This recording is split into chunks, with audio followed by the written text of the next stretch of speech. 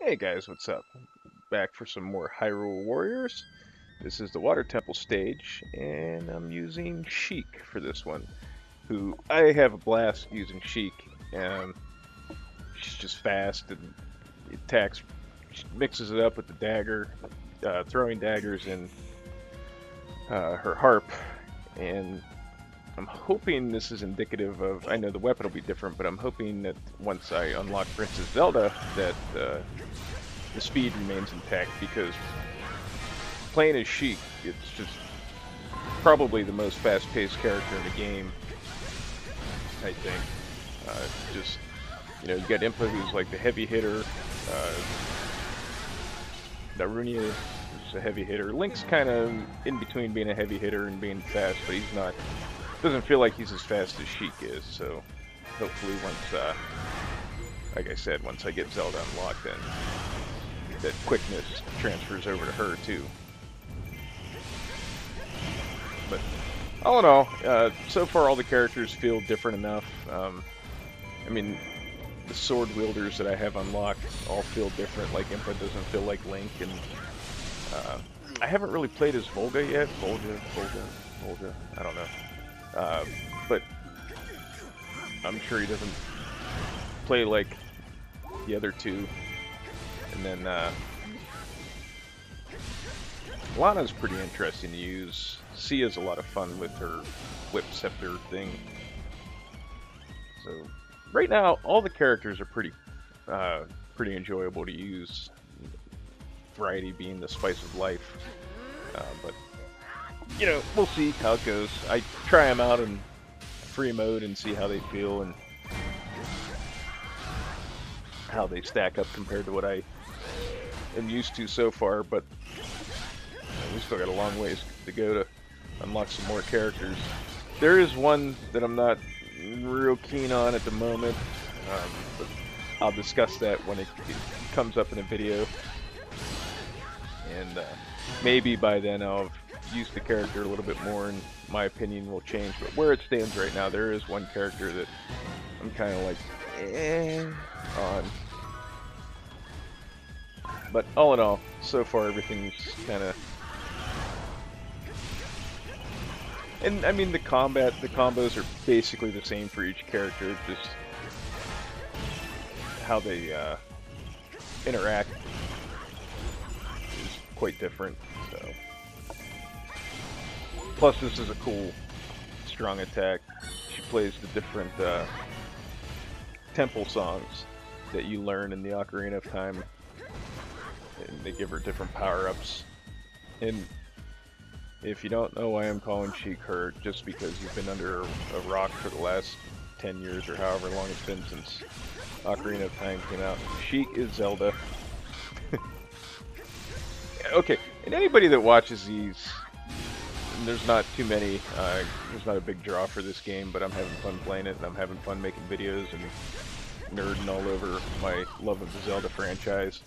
But is it Ocarina of Time or Ocarina of Time? Because I've heard it pronounced both ways, and I've said Ocarina for years, forever. But I see YouTube videos where people call it Ocarina, but I also see YouTube videos where they pronounce it Ocarina, so I don't know. I guess I could Google that shit and find out what the right pronunciation is, but I just don't feel like it.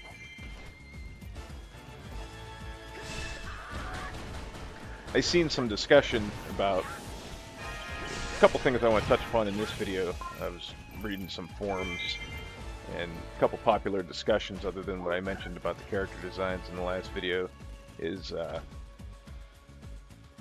whether or not like this would ever take place in the canon, like if they'd find a way to stick it into the timeline. I really kind of hope they don't, just because, let's be honest, as much as I love the Zelda franchise, the timeline's pretty convoluted to begin with and kind of a hot mess, because I think they went for their original intentions were it was going to be like a legend where it's never told the same way twice, but there was going to be some basic elements that always transferred over into the story. And then somewhere along the lines they decided to put them into a sequence, and they're just trying to glue them together the best that they can.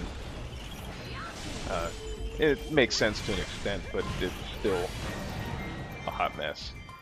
But, you know, I would like to see this stay its own thing and maybe get a sequel.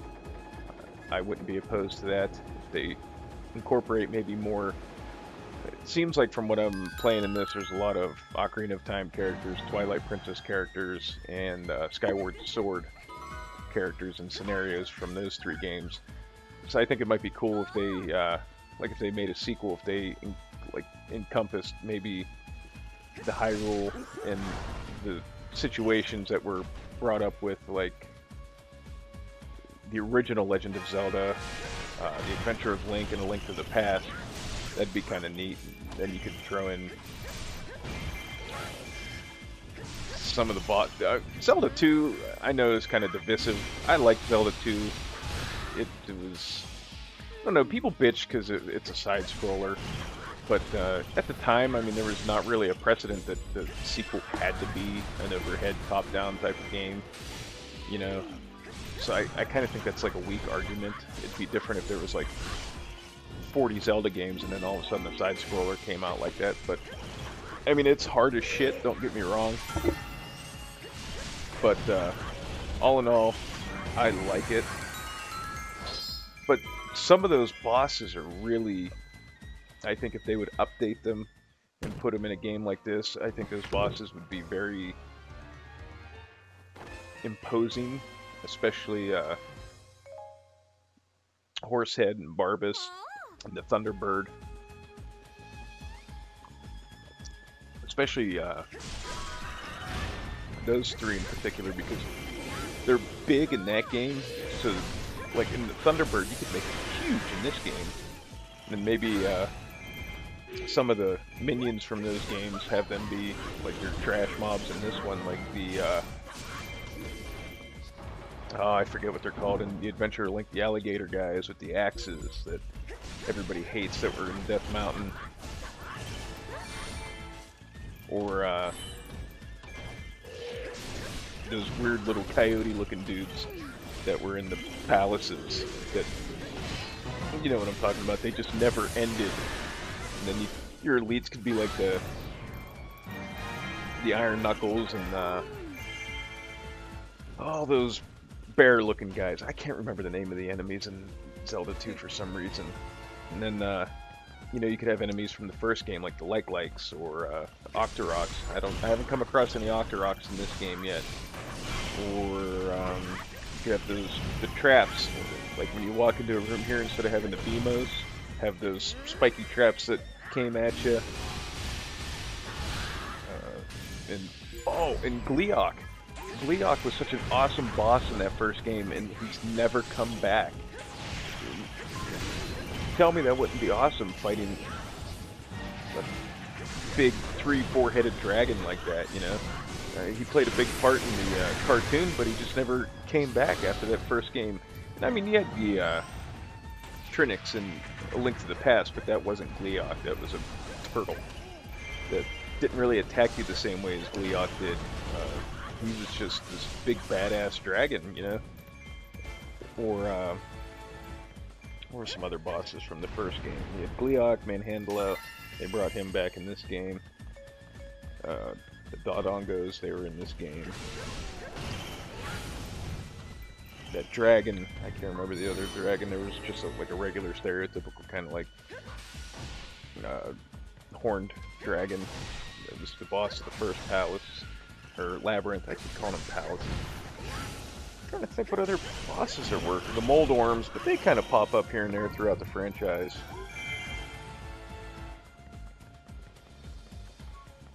But you could have like, and some of those levels in the first few games would be pretty cool to see them updated into a game like this. Like, kind of lay them out sort of similar. Like you had that brown kind of autumnish dead forest in the western part of the map in the first Zelda game.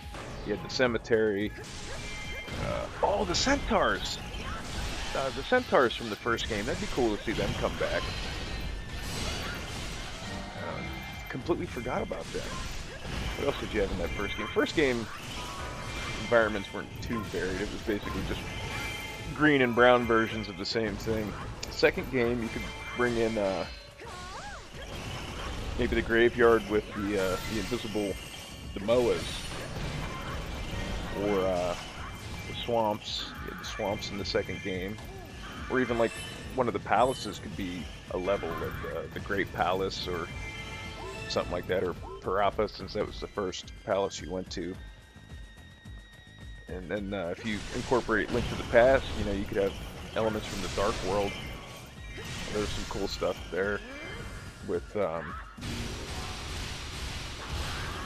first palace in the Dark World that you go to, where the monkey has to help let you in. The Turtle Rock was kind of meh of a palace. I mean, visually from the outside, I don't think it'd be too exciting. The palace that was in what would be the Dark World version of the Lost Woods would be cool, because you had all those little skulls and stuff that you went into, and the holes that you fell down into to get through the different parts of the maze and things like that. Or even the Thief's Den with Blind as the boss. I mean, there's some really cool designs in those first 3 games that some of them came back, you know, but a lot of them didn't, and seeing those updated into like a modern game, and you know, they don't even have to be thrown into a Zelda proper. They could just encompass those 3 games into another Hyrule Warriors, and that'd be pretty cool. They could even take the core of what was started here, maybe, and just expand upon that story and have them open up rifts or whatever into those time periods of the franchise. But yeah, I don't really want to see too much of this crossover into the main series. They feel different enough that I think they can stand on their own separately. I did read that the cutscenes kind of inspired the team that's working on Zelda U, and I'm fine with that because the cutscenes in this game are phenomenal. There's some really good ones that they have here and there, but like as far as like the core elements of the gameplay, I mean, I don't see why that needs to be in a regular Zelda title. And there was something else. Maybe that was it. I can't remember. Kind of went off on that for a minute, and maybe I got everything I talked about. But something else I want to discuss doesn't really have a lot to do with Hyrule Warriors, but I was thinking about this because I was going through Zelda games for a separate video series I'm going to be doing. And, you know, back in the beginnings of the franchise, you know, you had The Legend of Zelda, then you had Zelda 2, The Adventure of Link, which was a direct sequel to the original Zelda game. Then A Link to the Past came out, had nothing to do with those 2 games. And Link's Awakening was a direct sequel to Link to the Past. And Majora's Mask was a direct sequel to the child timeline of Ocarina of Time. And then there's a couple others that I think are direct sequels. Like Wind Waker got some sequels on the 3DS. Now, I could be wrong about those because I haven't played them, but I mean, they have the same art style. I'm assuming they're the same Link and Zelda. Maybe, maybe not. I'd have to brush up on my trivia there for that one. So, but I would like to see a direct sequel to Twilight Princess, because, and maybe I'm kind of biased towards it because I absolutely love that game, but there is a very rich lore that was started there in Twilight Princess with the Twilight Realm, and there was some really great characters in that game that I would like to see expanded upon outside of poorly written fanfiction. And I think if done correctly, they could make a really good sequel to that game and incorporate the Twilight Realm and Midna and all those characters again. Maybe not necessarily Zant, you could have a different antagonist, but somehow find a way to bring those 2 worlds together again, because I think that would tickle my inner fanboy. I was I don't want to say I was disappointed with how Twilight Princess ended. I think it ended perfectly for what that game was trying to accomplish narratively. But it did leave me wanting more with those characters because they were so well fleshed out, and the story of that game was done very well. That I would greatly appreciate seeing that built upon for a sequel. And not that I don't want them to keep doing what they're doing, but I think I'm not alone in wanting to see what happens after the dust has settled and maybe a couple years go by, you know. And I mean, there's precedence for it. They've done a direct sequel for previous games, so I don't see why they couldn't try to figure out something there for that story. I don't know, because there's a lot of memorable characters in Twilight Princess. Russell, obviously Midna, Thelma, even the inhabitants of Orden Village, Maribel, Ilia, Colin, that was Russell's son, Renato. Who was the Zora? Prince Rallis. You kind of had there was kind of a sad side story with him and Queen Rutella. You had the members of the Resistance, which, I mean, the core of that being Russell and Thelma. But then, you know, they had the Light Spirits too. That was never really, I don't know if that gets brought up in Skyward Sword or anything, but it'd be cool to see them delve into that a little bit more. There could be, that could be the, you know, they could somehow maybe work that as the core of the story or something, maybe, I guess. But I mean, I feel like what they established with that is rich enough that they could expand upon it a little bit further and flesh out some of that world a little bit more, you know. So, you know, we'll see. Maybe they'll surprise me, and they will. Maybe they won't. No harm either way, I guess, with whatever they do. Plus, man, it'd be cool if they finally confirm the hero spirits. The hero of time.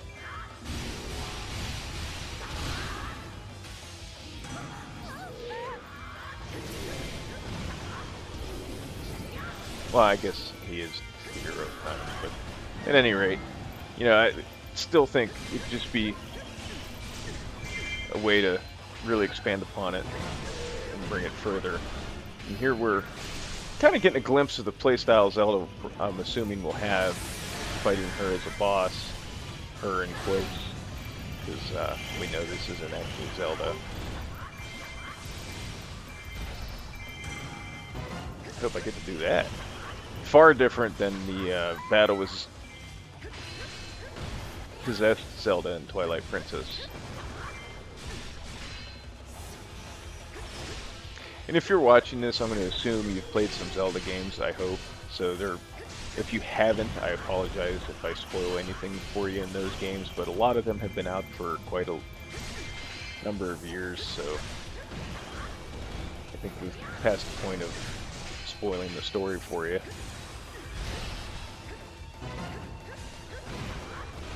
Man, that better be an attack that she can unlock.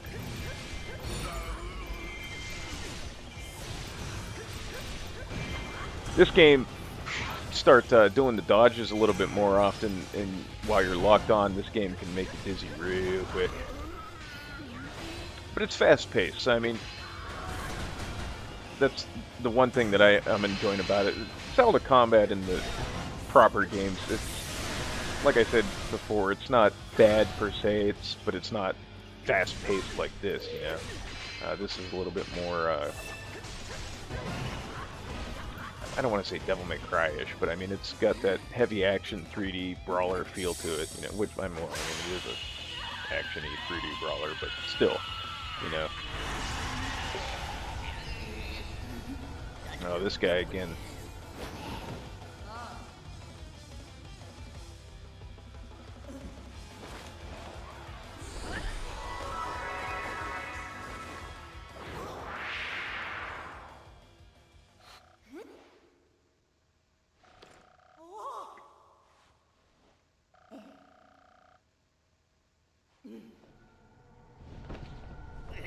That whole mouth eye thing still freaks me out. Ugh. I do like her design. She's looks like she's ready for battle, but she's still kind of regal. So, but we're going to wrap this up at the end of this cutscene, and then we'll continue on. That's the end of these quests for them, so we'll move on to somebody else in the next one. But until then, I want to thank you guys for watching, and we'll see you in the next one. All right? Have a good one, guys.